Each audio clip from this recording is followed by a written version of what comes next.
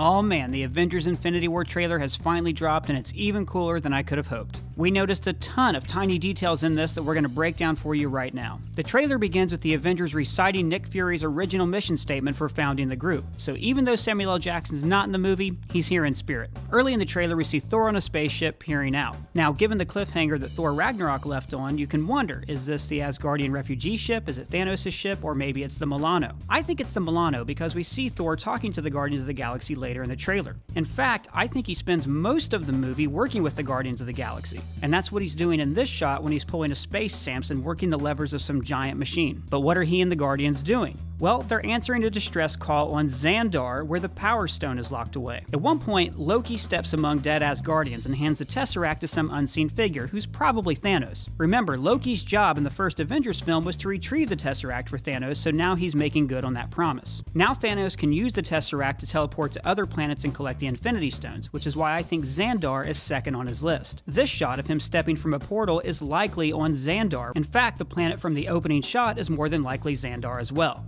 And this shot of Thanos adding the Power Stone to his gauntlet is Xandar, but the trailer cuts it together to look like Iron Man is fighting him in the same moment. The trailer definitely shows us that the first two Infinity Stones Thanos collects are the Space and Power Stones. Alright, now let's go back to Earth, where Bruce Banner has crashed through the ceiling of Doctor Strange's Sanctum Sanctorum, while Wong and Doctor Strange look down at him. This is also a nod to the Infinity Gauntlet comics, which began with the Silver Surfer crashing through Doctor Strange's ceiling and warning them that Thanos was coming. They must have called Tony Stark right away and told him, hey, you have a stray Avenger in our house, because soon Tony's standing in the foyer with the three of them. And Tony's also wearing the hoodie that he wears in one of the opening shots of the trailer when there's destruction raining all around him. Tony's shirt looks like it has an arc reactor or some kind of machine built into it. Probably his new armor just unfolds from his chest, which, that's kind of silly. In the first Iron Man, he creates a whole suit that he has to step into. Then in the second movie, the briefcase unfolds. Then in Civil War, his gloves appear from nowhere, and now his whole suit's on his chest. That thing does not obey the laws of physics at all. Alright, then we see Spider-Man on the school bus and hairs on his arm standing on end, which confirms Spider-Sense. Spider-Man Homecoming director John Watts said they didn't use Spider-Sense in that movie because it had already been explored in his other films. But we knew that he had to have Spider-Sense because of this shot in Captain America Civil War when Spider-Man dodges something Winter Soldier throws at him without seeing it. There's an enormous circular machine floating above Manhattan. My guess is this opens up a portal so Thanos can bring his entire armada into Earth.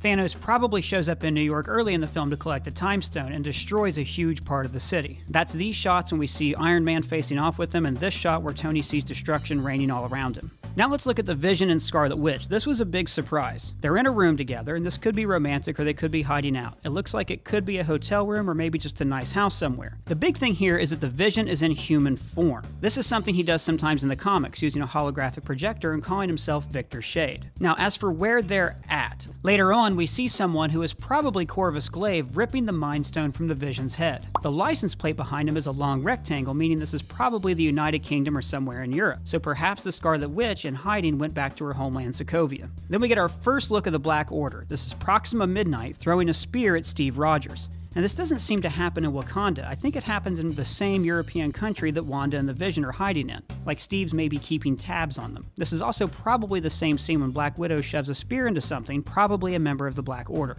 The Black Order are minions of Thanos who he sends out to collect the different Infinity Stones. Then we get to the Wakanda portion of the trailer where we noticed a ton of Easter eggs. Black Panther is giving orders to an army, meaning that Thanos is coming to Wakanda, probably for the Soul Stone. If the Soul Stone has been in Wakanda for generations, this could explain why the country has such advanced technology. In the comic books, the Black Panthers go to a city of the dead called Necropolis. This is where they go to die and also to share the knowledge of their ancestors. Black Panther even hints about this in Captain America Civil War. In my culture, death is not the end.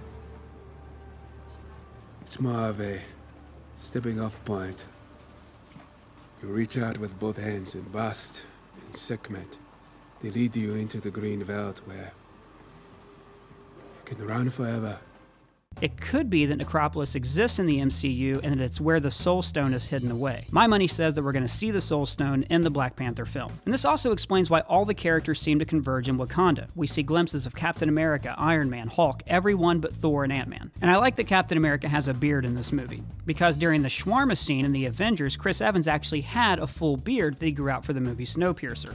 That's why when you watch it, Chris Evans keeps his hand on his jaw during the entire scene. Alright, we see Spider-Man in the Iron Spider suit that was teased at the end of Homecoming, landing on top of Thanos' machine. I think this is probably in Wakanda. At the end of Spider-Man Homecoming, he's not an Avenger, he doesn't have the suit. So it makes more sense if Thanos attacks the city, messes everything up, and Tony rallies the troops and gives Peter the new suit. And later, Thanos smashes Spider-Man into the floor, and these carvings make me think that this takes place in Wakanda as well. We see Bruce in Wakanda standing by a piece of the Hulkbuster armor, and he's talking to someone wearing a black jumpsuit and an elbow pad. This is probably Natasha, and it could be their first meeting since she shoved him into the pit during the Avengers Age of Ultron. And later we can see the Hulkbuster fighting outside of Wakanda.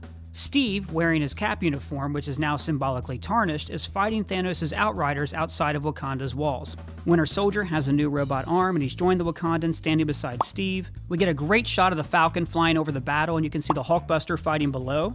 And this is the first time we've gotten to see a giant pitched battle in the MCU and I'm pretty excited for it. One of the last shots in the trailer is everybody running toward the camera. We have Black Panther, his bodyguard, Natasha, Steve, Hulk, Falcon, and War Machine. And this is our only look at War Machine, so I'm glad that he's getting better after his injury in Civil War. The only Infinity Stone we didn't see was the Reality Stone, currently held by the Collector. My guess is that Thanos is saving that one for last. So in the next movie, the Avengers are going to have to follow him out into space. If you noticed anything that I didn't, please leave it in the comments below, and don't forget to subscribe. For Screen Crush, I'm Ryan Airy.